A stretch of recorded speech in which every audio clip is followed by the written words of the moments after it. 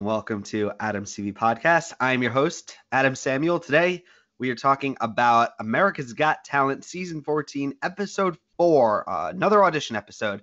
I am back in my regular studio, which is much better. I enjoyed being on the road, but I'm happy to be back. And joining me for this discussion is my co-host, Eric. How you doing today, Eric? I'm doing good, all things considered. I'm a little bit disappointed that last week's episode, I had a lot of really funny edits put in there, and then they never rendered properly, and it kept cutting the audio out. And after about an hour of trying, I'm like, screw it, it's not going to work. I'm just going to upload the regular raw episode. So I apologize for all the random references to sound effects that never came about. I'm probably done with sound effects anyway. I might just put some titles on this one and see if that fixes it. But yeah. So sorry about that, everybody. Anywho, what'd you think of this week's episode? All right. Well, this week's episode, I actually only recently finished watching it. Me too. I'm at this point in this season, Eric, where I'm starting to look back at what we've seen, and I'm starting to think, where are we going from here? Because we've seen 4 episodes of auditions, and I'm not seeing much to really hold on to. There's 1 or 2 acts, but for the most part, a lot of these are kind of forgettable acts. And I gotta say, for this season so far, I know I've been critical, but I'm gonna say it. I think this was probably the weakest audition episode so far this season. What did you think, Eric? I agree it's the weakest of the season, but there are still a couple acts I enjoyed watching. I mean, I don't think anyone's gonna win from this episode, but there are a couple of enjoyable acts, I guess, kinda, sorta. There were a couple. I will say there was 1 or 2 acts that I did particularly enjoy, but that's usually how the episodes go. But as a whole, I feel like the bar has kind of been lowered. Like, we're still kind of checking all the archetypes that kind of fill out the show, and I'm just, where's the something different? Where's the kind of the season 14? Right now, this season feels like season 13, 12, 11. There's nothing different. Where's that, like, the tape face, the Piff the Magic Dragon, that wild card act that kind of is something. The karaoke act didn't do it for you? The karaoke act was the closest, I will admit, that came to that, and we will talk about. Oh my god, I was kidding. you. Oh my god. Wow. I enjoyed the karaoke act. That's the lowering of the bar right there. But what about you? What are your thoughts on kind of the season as a whole so far? We've now seen 4 episodes. There are 2 more audition episodes. Am I correct, Eric? I don't know. There could be 2. There could be 3. At least there won't be 4. At this point, I'll take what we can get. I don't know. I do also say I'm trying to kind of keep more in touch with what more fans are also saying, because I feel like I've been so critical of this season so far. A lot of people on the subreddit, there's some people who are pointing out that they add fake laughter and other noises to the show.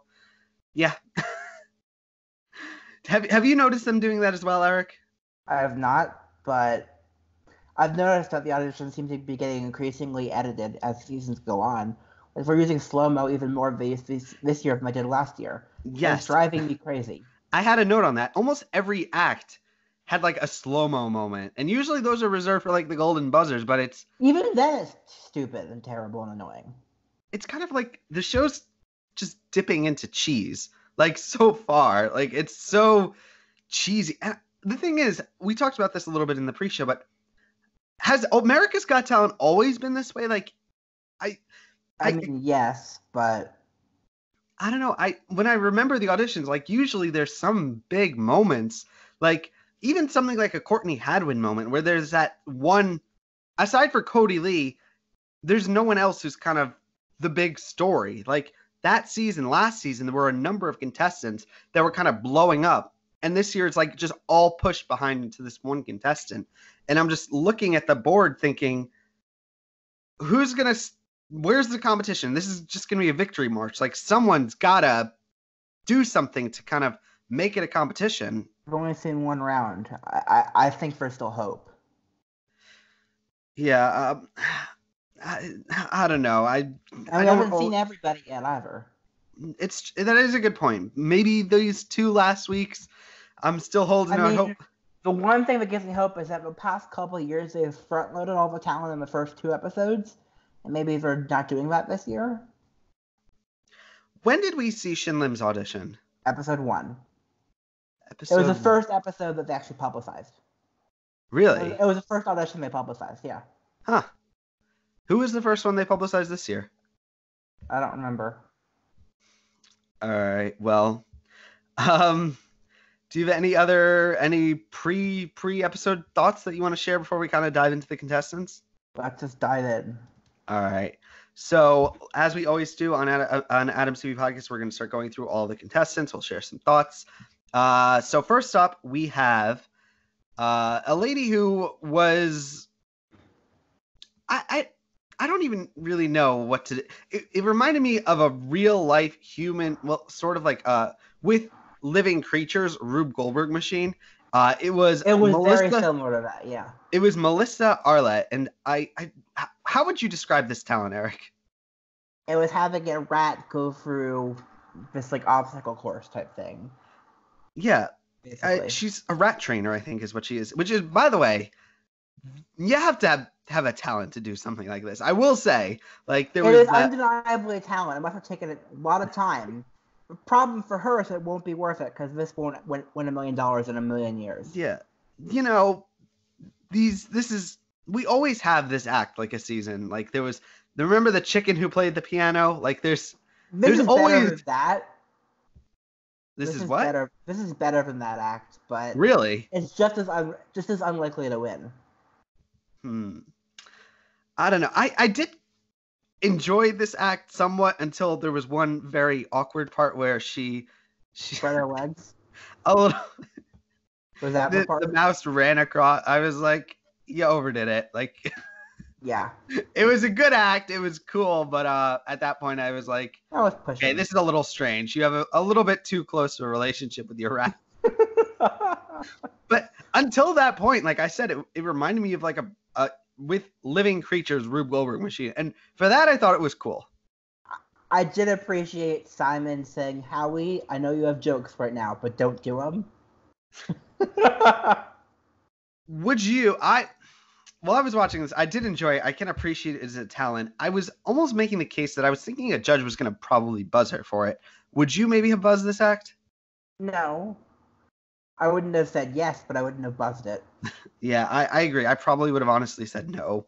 But she's definitely a talented person. I just think this is a talent that is not viable for a win. Anything. Yeah. It's like a cool thing to see at like a circus. Yeah, basically. But this is not like a headlining act in Vegas. This does not fit the bill. Can you watch this for an hour? Can you watch the little mouse like? I couldn't watch it for another 30 seconds longer than it lasted. So. All right. Well, let's move on to our next contestant, Ansley Burns.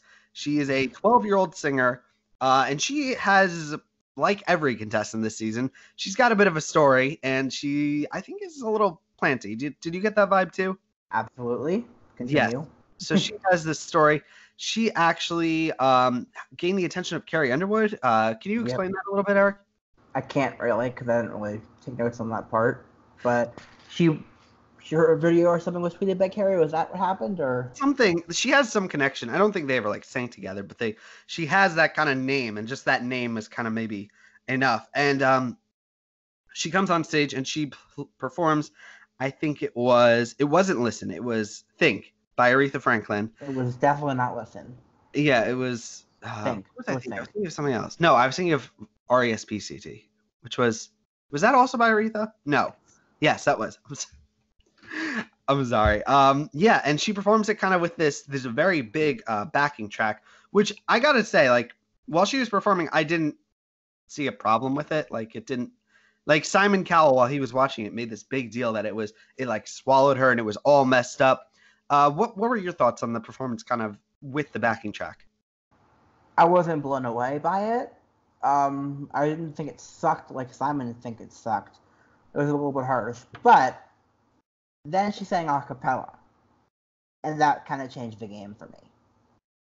The thing is, I was kind of expecting like when she was doing it with the backing track, I was thinking like, this is what I would expect from an America's Got Talent kind of act. But then they were kind of all building to this moment because Simon Cowell loves these things. He does it every single season where he'll stop a contestant and make them start over.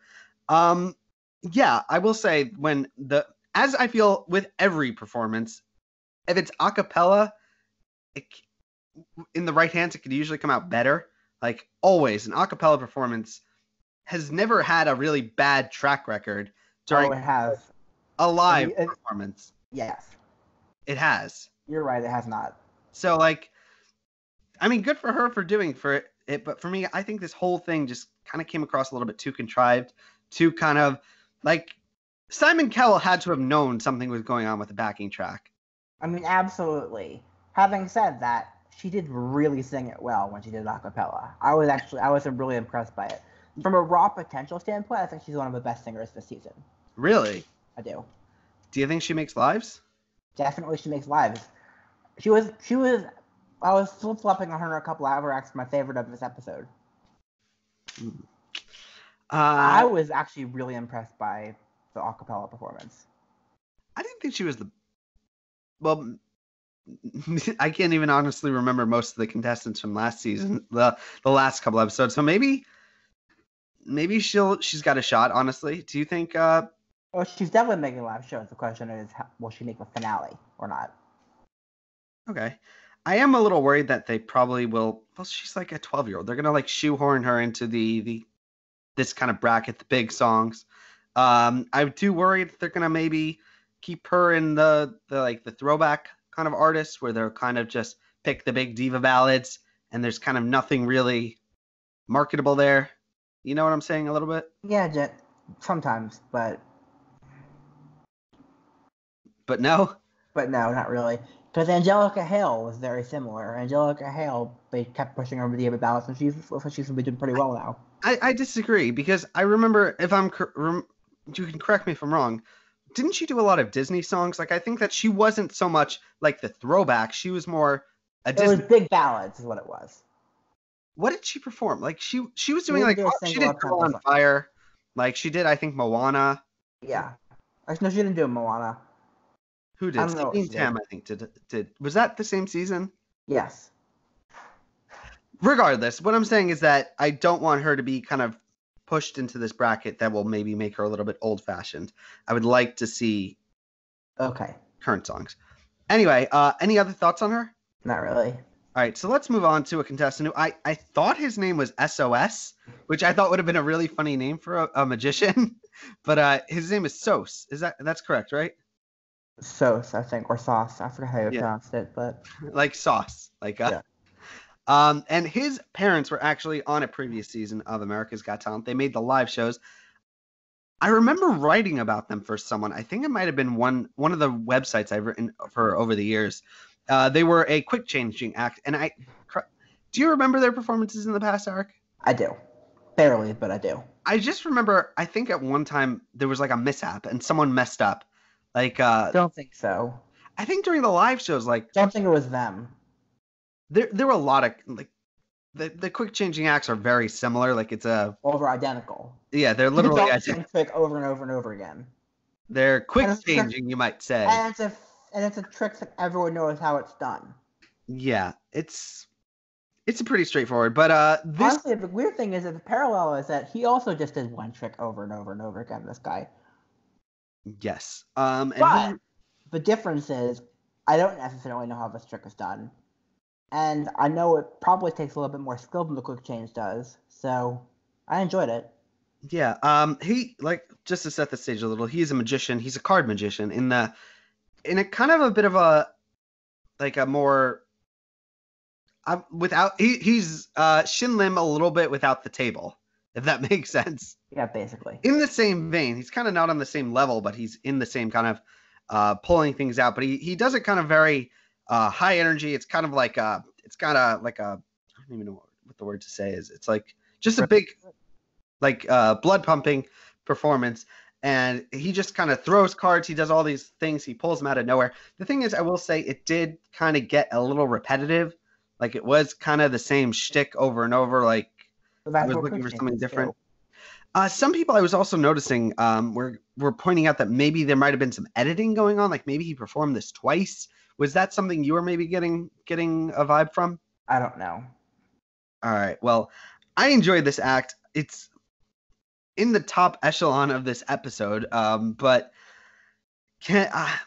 Magic is a really, of all the acts this season, Magic is the one I think is the most full. If that is Full that and unlikely to win as well. Yeah.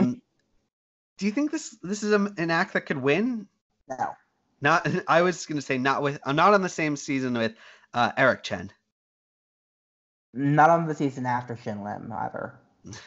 Maybe. You never know. I think he's got a shot of making the lives, but from there it First might on the live shows possibly.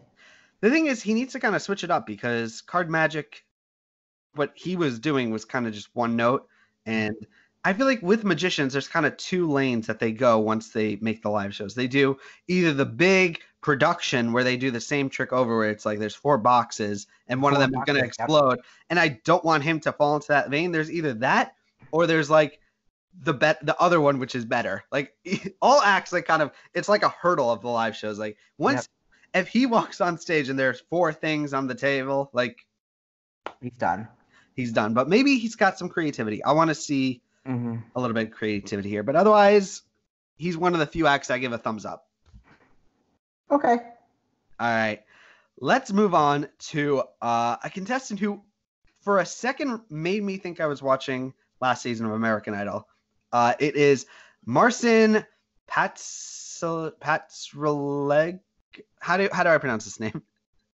I don't know if you pronounced it right. All I know is he's Alejandro minus the voice. Exactly. He is. Except he's a better guitar player than Alejandro. I don't think he's this better. I think. Oh, he's better. No, Alejandro is really good. I don't know if he's. This guy's better. Really? I think so. Does he sing? No, but does Alejandro sing? I enjoyed some. Be nice to Alejandro. I enjoyed some of his performances. So this guy is. He's another very clearly plant contestant. Of course. They're all plant. Everyone this season is a plant. Like they shouldn't even they shouldn't even bother holding like the open cattle calls edition because what's the point? Do they bother? I don't know. But he is he's a young guy and he performs a Beethoven song. And he does it like all with the guitar. And I will say it was impressive what he was doing, but this did not feel like the song that he should be doing it with. I was thinking, if you were doing this to a different song, I might have almost maybe considered hitting my golden buzzer. But honestly, for me, the song choice of it was weird and jarring. What did you think? I don't get what you're saying that for. I thought it was excellent. And honestly, I think it was better than most Alejandro stuff because, yeah, I'm going to be nice. But I really enjoyed this a lot. This was my personal favorite act of the night. Like I said, the closest thing I would come to giving it a golden buzzer, but I was just thinking the song choice was for me was a little jarring, and the fact that I don't think this could be a winning act as much as I would like it to be because it is really impressive. I think you gotta have a singer. If he was a singer, this could be a winning act. The fact that sure. What? I think that they could put enough production and stuff around him to be like a Tokyo Myers type thing. He could go far. I think the way to do this is actually the exact opposite, and to do no production and have it just be him. Like have the lights go down and it just be like a campfire thing. That's not gonna win. I don't know. What did Tokyo? What was his last Tokyo Myers? Yeah. What did he do? How did he win? He was all music. He had like choirs on join him on stage. He had light shows. He was doing all sorts of different things with music. He was really impressive. All right. Well, any final thoughts on him? Like I said, I really did enjoy him though. I think he could go far. All right. Let's move on to a contestant that like I said in the past, it is rare for me to laugh for America's Got Talent comedians. If America's Got Talent comedian actually makes me laugh, that is a very good sign. And the next act actually got me to laugh. I Andy laughed once. Rowell. He is his whole shtick is that he's a singer, and he comes on stage and there's like a karaoke machine, and he's performing a song that only has one word, and it's the Tequila song. What's the song actually called? I don't know. But yeah, so he's just kind of standing there awkwardly with the mic as the karaoke machine is going, like playing the song, and then It like, counts. at the last second he says Tequila. I gotta tell you, I really love this because you know what this was? This was a peek into how Adam Samuel is going to get on America's Got Talent. Yeah. This could have been me. This is brilliant. This was I loved this act. I loved it. What did you think? Okay, I laughed once. The first time he did it. The first time he did the tequila thing and had the countdown, I thought that was funny. It went on too long for me. I will say It was unbelievably stupid. I did laugh once, but it was Eric, this unbelievably. could be your act. If you're on America's Got Talent, he got through. This could be you or me. You could literally you could put an iPhone on stage, have it time out, and have it cite tequila a couple times, and that's all you have to do. Hit play. The thing is, I will say, I laughed for the 2-minute performance that it was. I feel like had it been 3 minutes, the joke went on for me just enough time. It went on too long for me. I totally disagree. I think it ended kind of perfectly. And the one thing I could say for him is that moving forward, he cannot repeat this act. Like this, he has to do something different. He's a comedian, and he needs to do. There's got to. I'm a little worried that we're gonna get to the next round, and that he's just gonna be in one of the the montage of deaths, just doing the same shtick. That's exactly where he's gonna be. And that's what's gonna happen, and that's just gonna be all she wrote. I hope this guy's got some other. He's a comedian. He's got to have some other things in him. Like maybe in his next performance, he's like gonna decide he's a dancer, and there's gonna be some shtick there. Like it's gonna be I don't even know. But I cannot say that. I can't say enough how much I enjoyed this act. Okay, great. Glad. It's so creative and it's so stupid. It was the closest thing to like a tape-based moment for me. Okay, great. If he delivers the next performance and he does something really good, there's a chance he might be my favorite. Not yours, Eric? Nope. All right. Let's move on to Adem Dance Crew. One letter away from my name. They come on stage and they seem to be like I don't even know how to explain it. It's not so much a dance act as much as like a kind of robotics. How would you describe this act? I don't know how I would describe it. It was cool to watch though. Yeah, it reminded me that they come on stage. They're like wearing like Street Fighter outfit. Like yeah, it was really cool. And the performance I will say was really like puppeteering. He was like kind of there was one guy and he's it was like very cool. Yeah, very cool. I feel like we get one of these acts though every season. I don't know if they can win. They can't. Probably not, but I enjoyed this act and I remember them. I remember it like coming away from it. So what are your hopes for this act kind of moving forward, if you have any? I don't have very many. I don't know how this act could be a winning act, but we'll see. Yeah, I think they're another act that maybe might get relegated to the montage of death. Oh, quite possibly. That's I'd rather open one of the live shows and get buffed then. That's how it is. Mm-hmm. All right. Anyway, let's keep it going. Let's talk about Voices of Service. They are a singing group. They have this whole story where they were all people who served in the army or were active members, and they perform a very different version of Rise by Katy Perry. What are your thoughts on them, Eric? The main male singer's voice kind of bugged me a bit. The woman, however, has a fantastic voice. And the harmonies weren't bad. So overall, it was a good B+ performance for me. I'm going to say I think the female singer in this group might have been my favorite singer of the entire season so far. Quite possibly.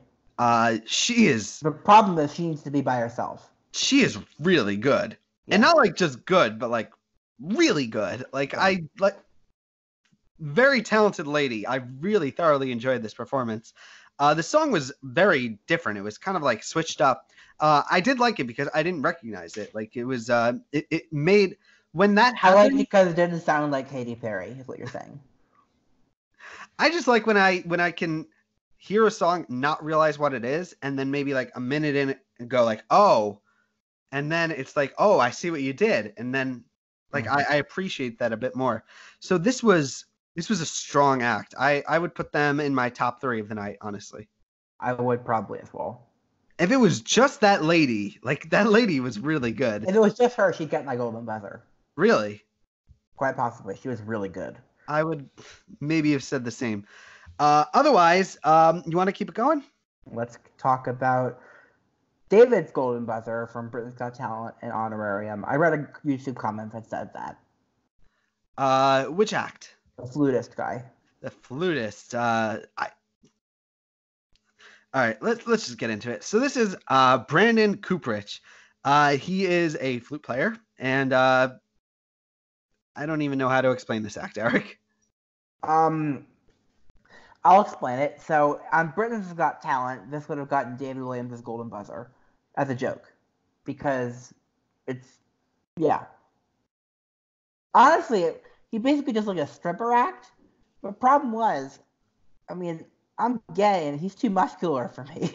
It was like hard to look at almost, and I'm like, ew.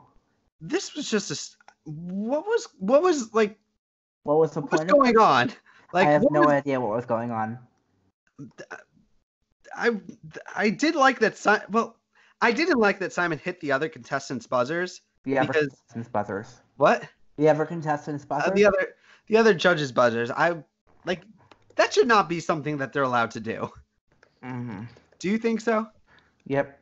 But this was just weird. This was just I was like, I don't know. Okay. Anyway, let's move on to let's talk about the dogs. It's Dominique's. How do I pronounce this? Dominguez Poodles. Dominguez Poodle Review. They are a dog act. And every act like this on this show, they always need to have like a few components, like something like a story, talent, like kids. Like this is a producer's like dream act. It's got everything they want. It's a man and wife and their 2 kids, and they do this routine kind of like a dog act. And the first thing while I would watch this act, I wrote down like as my early notes, this is a very adorable act, but I don't think it could win. And then I stopped and I was like, wait a minute, we had a dog act win, so maybe they could win. No, Brent's Got Talent, they had 2 dog acts win. No, but they had an act in this same vein. We had a Latte Dogs who was it just as bad as this? I didn't think they were that bad. What did you think? I mean, I thought they were good, but the thing is, I've seen so many better dog acts in the past. So, and the reason is, for me, to have an even remote chance at winning, a dog act can't just be trick. For us to be some sort of theming and story behind it, and this lacks that. This is every season. There's always the token dog act. Like there's always the one. It's a pretty weak one. I think it was good. The thing that was a little bit bothering for me was, I don't remember who it was, but when they were doing like the circles and like they were showing the things that the dogs were gonna jump through, the lady would like hold it high up and then lower it like really low and like help the dog through it. And I was like, it's not as impressive with how low you're going. Like you started out all up here and then you're down here and it's like all the way. And that kind of took a little bit of the fun out of me. I was like, you got my expectations up, and then it kind of you pulled the rug away. Okay. All right. Well, I did enjoy them. Do you think they can win? No. You know, I've said that in the past about dog acts, so I've learned not to. Yeah, I don't think they can win though. All right. Well, let's move on. We've got only only 2 more acts left. These shows, like, they're so quick to recap because they're just the contestants are so little of them. They are very warm. They are a French beatboxing crew. They I think they perform like a medley of songs, right? Sure. Yeah, and they go through it, and one of the harshest things was Simon Cowell says he calls them like he says something that knocks pentatonics. That was stupid. Which, first of all, last I checked, pentatonics had singers. Like, it was more than just like an a cappella thing. Like, these guys didn't have a singer. It was literally just beatboxing and some guy saying like, clap your hands. And Simon, I would go see pentatonics over them like 10 times. Like, that's not fair to this act to make that comparison. Yep. You're setting them up for failure.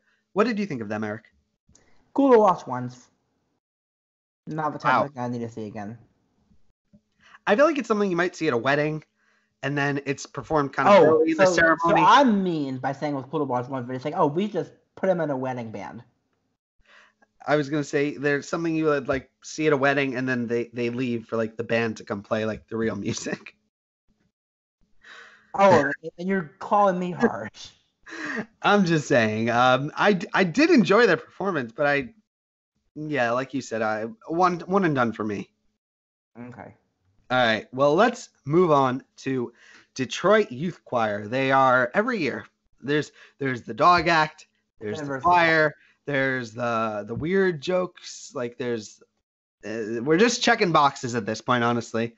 The choirs always get golden buzzers, right? Generally, yes. Always. They do have a nice story. They're a bunch of kids. I think they're I don't know their ages, but they have a director who kind of helped them put them on a right path after they were like, I think they were kids who were like troubled or they had bad family issues, and he kind of gives them a new life and an outlet for music and creativity. And they perform a weird rendition, I will say, very strange rendition of the Macklemore song. Which was it, Eric? Can't Hold Us. All right, Can't Hold Us. And what did you think? Second best golden buzzer act of the season so far.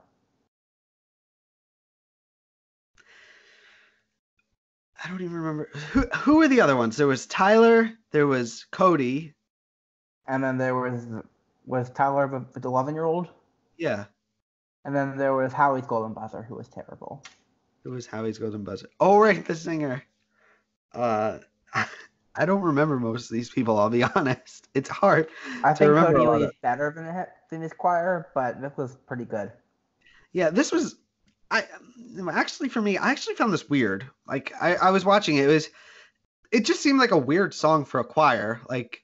Not necessarily. I thought it was really cool, actually. I don't know.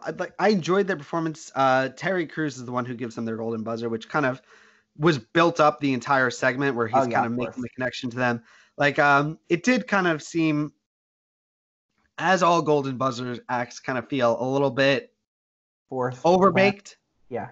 A little bit like you're doing too much, America's Got Talent. Like you're good, but you're getting just like the slow motion, everything. All of the stops were pulled out for them, and they're a good act.